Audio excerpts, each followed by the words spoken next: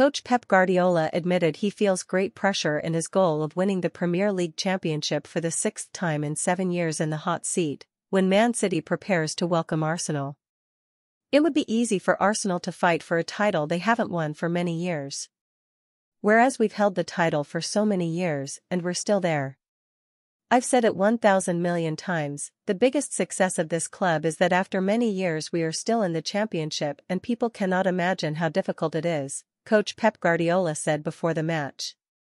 Great war between Man City and Arsenal at 10:30 p.m. tonight, March 31st, Vietnam time. Man City is ranked third on the Premier League rankings, but is only 1 point behind Arsenal's top spot after 29 rounds.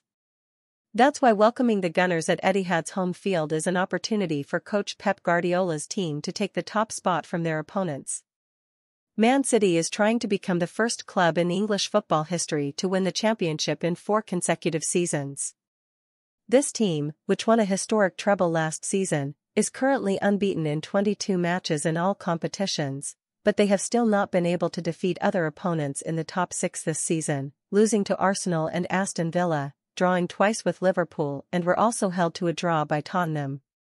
That's why Coach Pep Guardiola warned his players that past achievements will have no value when they meet Mikel Arteta's team tonight.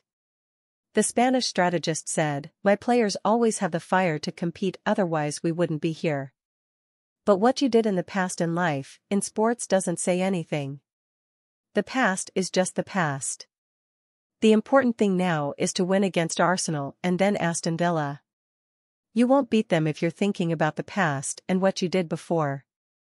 It's a new day, a new life, sort of."